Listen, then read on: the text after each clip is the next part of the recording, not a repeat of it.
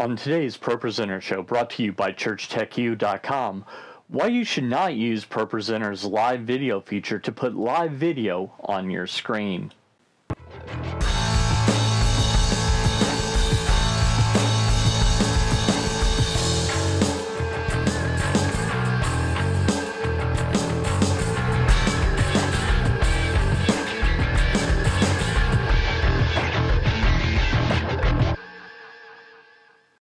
Hi, I'm Paul Allen Clifford from TrinityDigitalMedia.com, where you can find hours of church tech tutorials just like this one, courses in my exclusive community, ChurchTechU.com, because ministry loves company.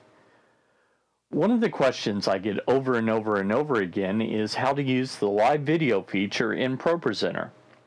I always advise against using it. The right way to do it is to take the output of ProPresenter and send that into a video switcher. The reason you don't want to use ProPresenter like a video switcher is latency. According to an article I found on Wikipedia, look for the link below in the show notes, the standard for latency between audio and video for broadcast television is 45 milliseconds, or about 1 to 1.5 frames at 30 frames a second. It also said that most people don't notice lag until 100 milliseconds or more, which is about 3.3 frames. So I thought I'd do a little test. I created a 3-minute counter in Final Cut 10 and exported it as a 30 frame per second video. Next, I brought that into ProPresenter 6 and put it onto the slides layer so I could resize it.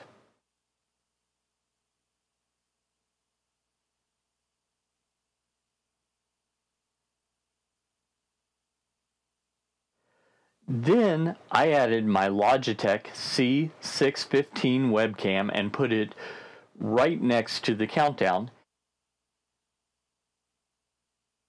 aiming it at the counter on the screen. As a result, I had a video of the counter showing right next to the counter itself.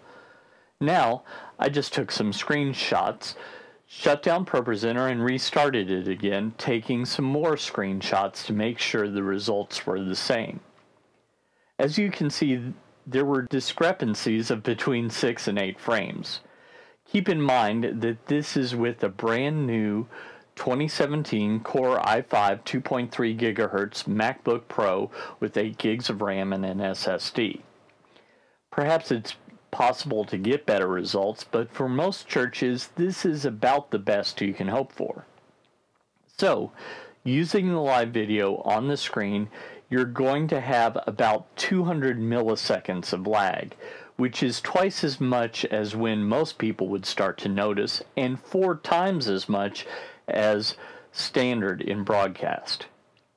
So for the occasional baptism or children's choir performance, this might be okay. But for your entire service, this is probably just too much. Now, to show you what this much latency looks like with a person, I'm going to intentionally put my video 7 frames out of sync with the audio. Watch what happens when I clap. And what happens when I move my hands. Notice the picture-in-picture box that shows what it's like in real time versus delayed. So I hope you see now why I don't want you to use ProPresenter's live video function to show video live on the screen. If you like this tutorial, go ahead and subscribe and hit the bell icon on YouTube to make sure you hear about my videos when they come out. If you'd like to take one of my ProPresenter mini courses for free, go to tdm.fyi/pro6 mini, M-I-N-I, and sign up for the mini course of your choice for free. Until next time, this is Paul Allen Clifford from TrinityDigitalMedia.com and ChurchTechU.com. Go out and change eternity.